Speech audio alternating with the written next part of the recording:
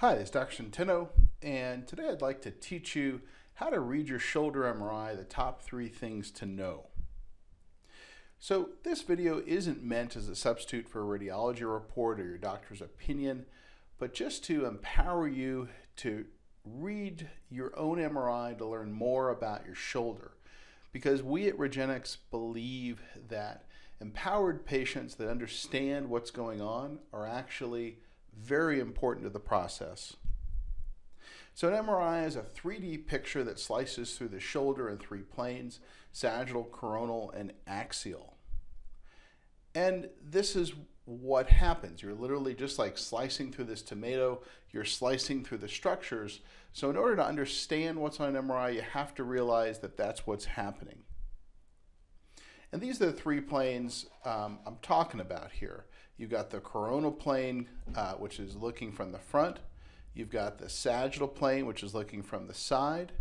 And you've got the saw-you in half view here, which is kind of sort of looking down on a structure.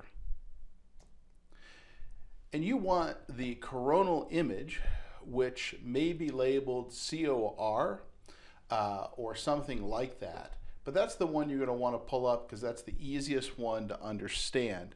The other ones are a little harder to understand. And you see here in this coronal image, you can see this is the main shoulder joint, and I'll go over this again. This is the rotator cuff coming in this way and attaching to the bone. This is the humerus bone here. And up in this area, you'll see the AC joint on other images. So these are the structures you're going to be looking at. So just to get a sense of it, from the top here, you see your collarbone coming in.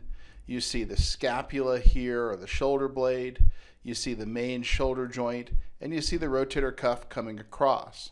From front, you're going to also see the humerus bone here, the subscapularis, which is part of the rotator cuff, the collarbone up here. And from the back, you're going to see the teres and infraspinatus muscles coming across here, which are the back part of the rotator cuff, and the supraspinatus coming across here, which is the top part of the rotator cuff. And then the AC joint made up of a joint between the collarbone and a part of the scapula, so the AC joint, or acromioclavicular.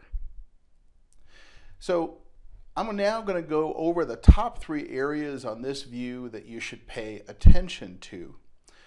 The first one being the AC joint, which is that joint we just talked about, the joint between the collarbone and the scapula. The second one being the rotator cuff. Everybody talks about the rotator cuff. The third one being the main shoulder joint itself. So as far as the AC joint, it's small. Well, you want to know, is it small and straight, sort of like this one? So a small AC joint, you can see here the collarbone coming across, and the other part, just the front part of the scapula is all you're seeing here, but you see a clear joint in the middle. Or is it sort of big and distorted, more like this one over here, or even bigger? That's important because, as you can see, the rotator cuff comes right under the AC joint, and it can put pressure on the AC joint can put pressure on the rotator cuff, and so that could be an area of impingement. But again, is this joint small and straight or bigger and distorted? If it's bigger and distorted, it means it has some arthritis. Second main area to look at is the rotator cuff itself. Is it smooth and continuous? Are there light spots or large areas of white? So you see a normal rotator cuff supraspinatus tendon coming through here, nice and smooth, and it attaches there. There's a slight little area of white right there, but for the most part that looks pretty normal.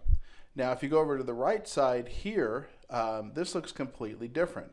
You've got these large sections of white here, and those large sections of white are fluid. That's big swelling of the joint. And then if you try to follow the rotator cuff tendon all the way over, you really can't. You start to lose it here, and then it doesn't attach here. So those are 2 big tears. So that's how you can get some sense of what a tear in the rotator cuff looks like. Now, is the tendon uniform in color or splotchy? While it might not be torn and retracted like the one you just saw, sort of like a rubber band that snaps, it might have other tears called degenerative tears in it. So you can see here, this section of the rotator cuff is nice and dark, but then we get to this section and it looks kind of bright and light colored. And when we look over here at this one off to the right, all of this area in here should be nice and dark, but instead it's bright, so it means there's some tearing and some degeneration in that rotator cuff tendon. And then the shoulder joint is the final piece. Again, the main shoulder joint is down here, and really what you're looking for here are is a sandwich of gray cartilage. So you want to be able to say that you have this gray cartilage right on top of the bone here and on the other side. So realize this is a ball and socket joint, and you want to have gray cartilage on both sides of that joint. Here you can see off to the right now that this joint looks quite different. We see large areas of white inside the joint, and only this one area right here actually has some gray. And you can see that the size of the joint is quite different than the one over here. The one on the left has a good space between the bones, between the humerus bone or the ball and the socket joint over here. But this one doesn't have much space between those two. So it's arthritic and it's lost cartilage. Now let's go read an image. So this is our shoulder joint image. We picked the coronal. You can see the coronal here pretty clearly. And I'm going to scan through this coronal image now so you can get some sense of what that looks like. So as I scan through it, or I just move my mouse, I'm going to see the rotator cuff coming in here pretty clearly. I'm going to see the main shoulder joint right in here. And as I go back a little bit, I will see the AC joint. So that's our 1, 2, 3, the AC joint, the rotator cuff, and then the big shoulder joint right here. Now you can see that this gentleman actually does have a reasonable amount of cartilage left in here, although it's a little bit thinned. And over here, you can see that he also has a pretty good rotator cuff tendon, but you can see a little bit of misshapen AC joint here, putting some pressure on the top of the supraspinatus tendon or the rotator cuff. But as we look at the quality of the rotator cuff tendon itself, it's not bad. This area out here in the tendon is dark. This area over here is appropriately gray. We don't see any major tears in that tendon. He's got a little bit of arthritis in the AC joint.